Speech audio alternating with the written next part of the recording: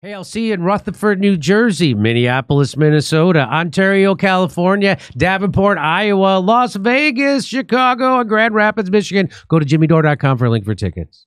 And we have a special guest with us today. Neil Oliver is a Scottish archaeologist, historian, broadcaster, and writer. He's perhaps best known for the award-winning documentary series Coast, as well as his two critically acclaimed landmark BBC history series, A History of Scotland and A History of Ancient Britain. He's written 14 books, presented 19 series for national broadcasters, recorded 2 major podcast series, hosts a live show on GBN News, and broadcasts weekly on his online channel. Please welcome to the show, Neil Oliver. Hey, Neil. What an excellent introduction. Thank you very much, Jimmy Dore. Well, you know what? Fab. It's really, I'm excited to have you on. We're all big fans of yours here. We quote you often and show parts of your videos. So you're doing great work. And I saw this. It says, Neil Oliver, it's going to get ugly. So tell me, what did you mean by that? I think to try and be positive and looking to maybe not today, maybe not tomorrow, but sooner eventually. I think the troublemakers are going to fall because what they're doing is a subversion of, an inversion of everything that life is properly all about. It's an anti-human agenda. It subverts natural law apart from anything else. And on account of that, they will fall over.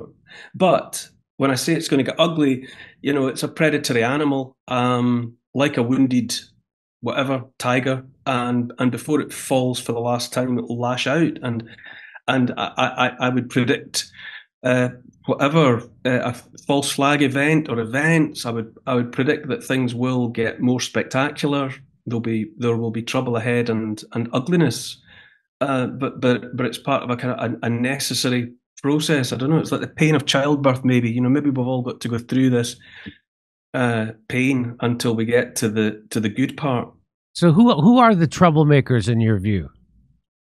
Well, I would say I subscribe to the notion that there's a move to centralized power.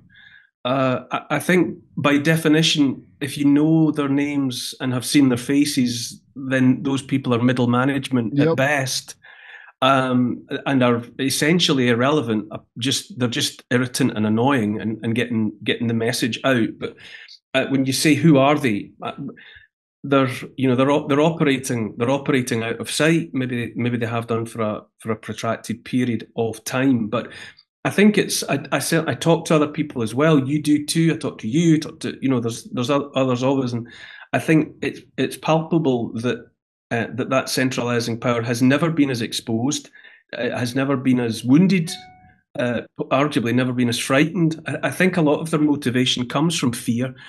I think what's being done, this attempt to take control of every aspect of everybody's lives and stop people moving around and stop people having freedom to speak and think.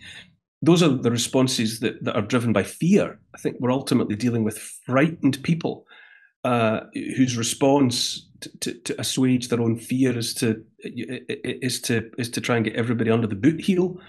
And I think it's becoming more and more obvious. But they will go down.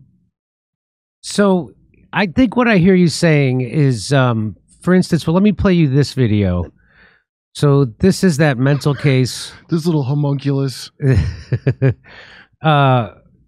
I'm blanking. Is Yuval is his first name? Yuval Harari.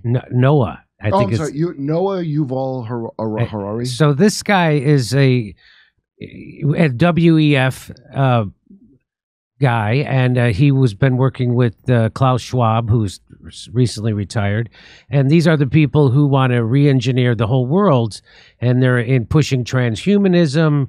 No free will. That's the thing they love to bring up. No free will. You'll own nothing. You'll be happy. Which is, I think that's what Stalin said. I think that's what Stalin said. But anyway, you know what this guy said? He goes, "What are rights are invisible. If you cut open a person, you do not see the rights." Did you do that, Yuval? Yeah. So listen, I want to play this for you because I became more aware of you when you spoke out against the COVID narrative, right? So there's only been a handful of people with platforms that actually have pushed back against the COVID narrative. The COVID narrative, which, didn't only come from the United States, but it came from the WHO, the WF, Bill Gates, who basically runs the WHO because he's their biggest donor. And so I want to play this for you. And this was chilling when I heard it, and I just want to get your response. COVID is critical because this is what convinces people to accept, to legitimize total biometric surveillance. Okay, so I don't know if you heard his first word was COVID is critical. So I'll just start it again. COVID is critical because this is what convinces people to accept, to legitimize total biometric surveillance. If we want to stop this epidemic, we need not just to monitor people, we need to monitor what's happening under their skin, their body temperature. Like we walked in here, we had to go through a body temperature test. Now they're using it to see whether you have the coronavirus. But exactly the same technology can determine what you think about the government. Anger is a biological phenomena just like disease. It's not some spiritual thing out there. It's a biological pattern in your body. With this kind of surveillance, you watch the big president, the big leader, gives a speech on television. The television could be monitoring you and knowing whether you're angry or not, just by analyzing the cues, the biological cues coming from your body. Are you angry about what you hear? Are you frightened? Are you bored? This is the kind of power that Stalin didn't have. When Stalin gave a speech, everybody, of course, clapped their hand and smiled. Now, how do you know what they really think about Stalin? It's very difficult. You can't have a KGB agent following everybody all the time. Even if you do it, he's just watching your outside behavior. He doesn't really know what's happening in your mind. But in 10 years, the future Stalins of the 21st century, they could be watching the minds, the brains of all the population all the time. Okay, so this ironically was at the Democracy Forum, and sponsored wouldn't it? By the New York Times. So, this is what these people I've noticed have been pushing, and they're giddy over what happened during COVID and vaccine passports and mandates. And what's your response to hearing him say that? I've got a couple of his books on my shelves. I read some of his books before he came to this notoriety that he's had in more recent years through association with WEF and so on. But although, having said that, I'm not sure how long he's been associated with the WEF. I'm never quite clear when I listen to him whether I think he actually believes and subscribes to this stuff, or whether he's just saying what is possible. I don't know if he's necessarily an advocate of it, or whether he's just a kind of a prophet saying that these things are coming.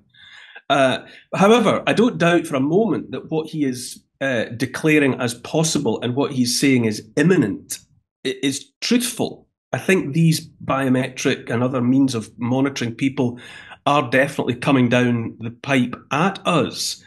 But when it comes to, it's interesting that you took care to point out that his opening word was COVID. I increasingly subscribe now to the belief that COVID was nothing new. I think it was a coronavirus, and I think it was just a manifestation of an infection that's probably been with us in the ecosystem for decades or longer. I don't think it was anything new. And in any event, I don't think it matters whether it was anything new, because when you look at the data that comes out of, say, a European country like Germany, and we've all certainly been raised to think that Germany is thorough when it comes to data analysis. They've pinpointed that nothing clinically alarming was happening in 2019, 2020. But hospital bed occupancy was at a record low, actually, in 2019 and early 2020. They only started noticing anything troubling later on, when the products pushed as vaccines, which they aren't. They're experimental gene therapies, but the situation started to change then. But people simply weren't dying of a pandemic in any meaningful sense. So I think COVID was simply an opportunity, as he's suggesting there. My wife actually has said for years that the election of Donald Trump in 2016 and the Brexit vote in the UK, the vote to leave the European Union, were two unscripted, unexpected events that slipped through, and that everything that's happened in America, around the world, certainly in Britain, since 2016 has been a sustained punishment beating to put the people back in their box. And COVID, whatever COVID was, and I think if it was a pandemic of anything, it was a pandemic of dodgy misuse of PCR tests that were never supposed to be a diagnostic tool. They were a forensic bit of kit that the maker of the designer of the PCR test said should never be used in that way. I think it was an endemic of nasal rape by the testing. It was a pandemic of propaganda. I think, but to get back to what Noah Harari is saying, I think that is what a sliver of the elite would imagine that they would like to see, how they would like to see the world being run. But it's absurd. It's a perversion of the natural order. It's absolutely ridiculous. I think they can fantasize about these things to their heart's content. But in my heart, I do not accept that any of that needs to come to pass if enough people simply say, don't be ridiculous. And that's the most polite language that you could possibly use in that context. And I think what's interesting as well is I believe we've entered some kind of what are you going to do about it anyway phase of our uncivilization. That the baddies, the elites, whoever, the centralizing powers, they know the mask has slipped. They know that we know, but they've realized, or it seems plain to them, that it doesn't matter because they've got all the stuff anyway. They've got all the money, they've got all the guns, they've got all the drones, they've got all the technology. And I think it's dawned on enough of them that, you know what, it doesn't matter if they know. What are they going to do about it? But I think the reality is it does matter. And it's very, very simple in essence that when 8 billion people are aware, and you only need a small percentage, a tiny percentage of that 8 billion people to just say no and mean it, and to declare that the future that's being envisioned by these people and whatever Harari is, whether he's a prophet or a spokesman or whether he's warning us, I don't know, but it doesn't have to be like that. So, Kurt, do you want to say something? So whenever you see this guy talking, and we watch the one with the mind-reading earbuds for your boss to make sure you're paying attention at work, all WEF, and they always do this thing, and I always notice where you're like, wait, are you for or against this? Yeah. But that's the trick. It's like they already stole your watch. All this technology's been out for 30 years. They're just testing how much they can be open about they have this stuff. And then they always do the same trick. They go, well, it's here, so we got to have a discussion about it. Yeah. And then you're like, wait, so you're for or against? They're like, yeah, no, I know. It's really scary. But are you against it? They always keep, and it's already here. They already have this stuff. They had it. All the tech is like 30 years behind what these assholes have. So that's what they're doing, is probing to see where everybody's at with the plan. I think you're right about the unscripted thing, throwing the whole thing off. I've never seen, I mean, it looks like sheer panic from 2 events. So go ahead. And it's all fear. It's all fear. Everything manifests as fear. Our headlines are full again, but here in the UK, predicting one frightening event after another. And the daddy of all fears, obviously, is nuclear Armageddon, and they're dangling that over everybody's heads at the moment. But I don't buy it because these people want to continue with their cosseted special lives, and they're not going to ever unleash anything that's been gain of function made lethal, because they're ultimately breathing the same air, and so are their children and their grandchildren. Neither are they going to have global Armageddon, because they don't want their windows broken and their cars scratched. It's all just about pushing terror. It's very easy to frighten people. That's been made abundantly clear in the last 4 years alone. But this is a generational thing. You can always frighten people. But again, that is all they've got. It's just fear porn, fear propaganda. And I honestly feel if I have, there's nothing special about me.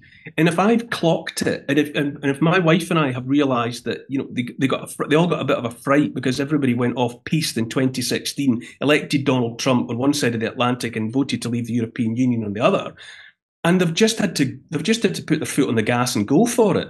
And we can see it. And if it's obvious to someone like me, then it must be pretty bloody obvious.